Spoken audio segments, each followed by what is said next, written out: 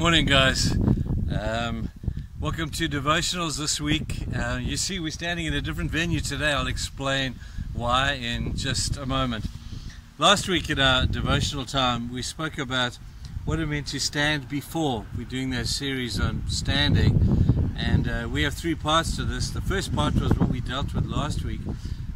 We have to really look in a mirror. We kind of stand before ourselves. So the question is, do we like not just what we see, but do we like who we are? And so much of that is found by way of it being our personal responsibility to be the people of integrity, to be the people of honesty that we want ourselves to be. So when we stand before ourselves, we like what we see. And I just found a verse that, just to conclude that thought and to begin the next one, in Matthew chapter 5 verse 23, Jesus says this, and we often apply this before we take communion. And Jesus says this: if you are offering your gift at the altar and remember that your brother has something against you, he says, first go and be reconciled to your brother and then come and make your offering.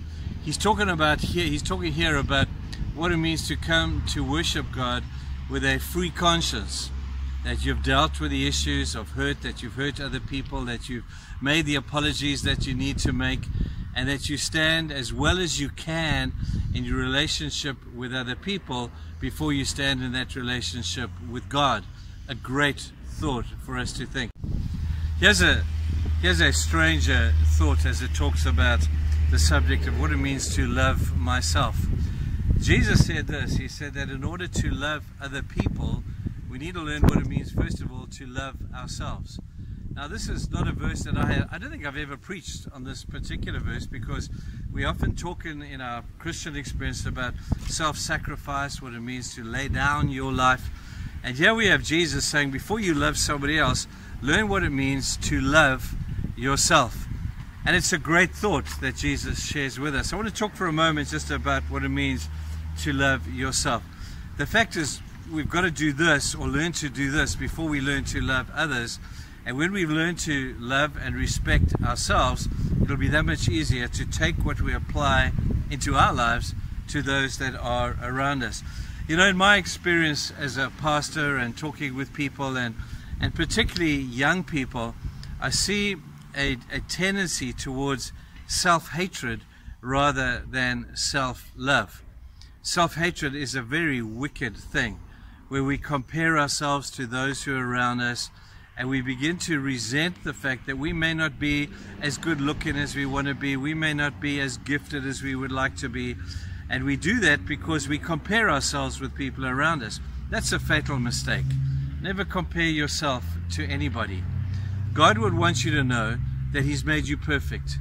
God has made you the way He wants you to be. He didn't make any mistakes when He made you the way that you are. And He loves you just like that. We often apply the same rules of loving ourselves as we do to loving others. We say that if I want to love somebody else, there are conditions to my love. How sad that we apply those same conditions to ourselves, where we say, I'm only going to love myself when I look like this, when I can do this, when I have this gift. We self-love ourselves in exactly the same way. So we let the media determine how we love ourselves. We let our peers determine how we love ourselves.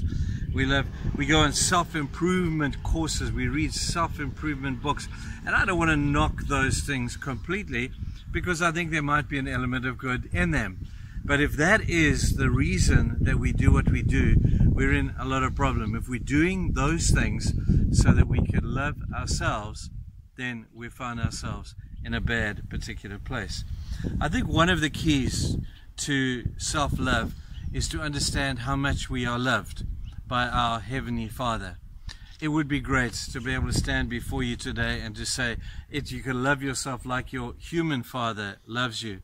And I always feel bad saying that, because I know full well that there are many people out there who have not been loved by their human fathers as they would like their human fathers to have loved them.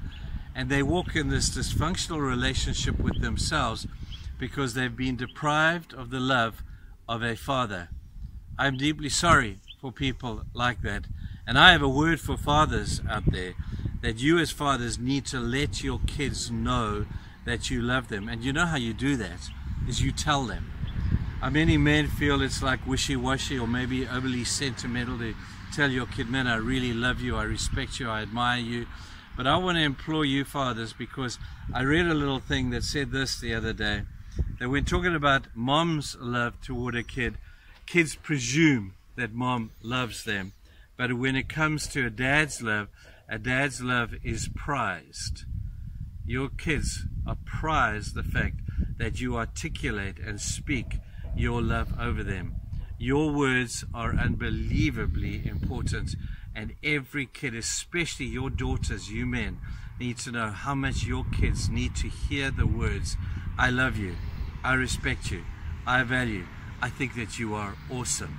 And when you do that, you're kindling within that young person a desire to be more like you, first of all, and you are a reflection of who God is. Now, God does not need a reflection because He's God, but He reflects Himself to your kids through you. So I say to you fathers, particularly you fathers, let your kids know verbally that you really, really love them. So this human factor is very, very important. But some of you may need to understand too that even though you may never have heard the words I love you from your human father, you need to hear them from your heavenly Father, because He's the one at the end of the day that really, really counts. I wish you could realize, and I don't think any of us has even the faintest, deepest clue of what it means for God to say He loves us completely, totally, unto death. But He does. And when you realize how much your Heavenly Father loves you, your self-worth is going to go through the roof. So I hope that you understand that today. But there's another aspect, and as I said at the beginning, you'll notice that today we're standing in front of the old church. This is the church that the Norwegian settlers built in 1882. They came out from Norway here and they built this beautiful little facility that we still use today for weddings and for funerals and for midweek services. I love this building, and I love the fact that those people loved this building. But the fact today is God does not live in a building anymore. You see, that's very much Old Testament thinking, where God's presence was relegated to a building, to the temple. And if you wanted to visit with God, then you went to the temple. So in an Old Testament sort of style or thinking, this would have been regarded as the temple where God would live. Now I need to tell you, God does not live here. It's a beautiful building, we love it, it's very functional, but it is just brick and mortar. You now, according to the Holy Spirit living within you, are the place where God dwells. So I hope that you will look after your temple really well, as we look after this temple physically as well as we possibly can. But you now are the temple of the Holy Spirit. God does not dwell in buildings made by men. He dwells now in a body of flesh and blood. That's you and it's me. Now we need to value that temple. We need to love that temple. We need to respect that temple. And very often we tend to ignore it. We think, well, God's just spiritual. The more I'm thinking about it, the more I realize that there is such an importance to us looking after the physical temple that God has given to us. The things that we eat, the habits that we have, the use of substances, whatever they may be. Make sure, guys, that we use our temple really well. Keep it clean, because I need to remind you that God is the Holy Spirit and He dwells in holy vessels. So let's look after the temple. Some of us would wish we had a nicer temple, but that doesn't matter at all. At the end of the day, we're going to get a great new temple when we get to heaven. But right now, this is all we have. So let's look after it really well.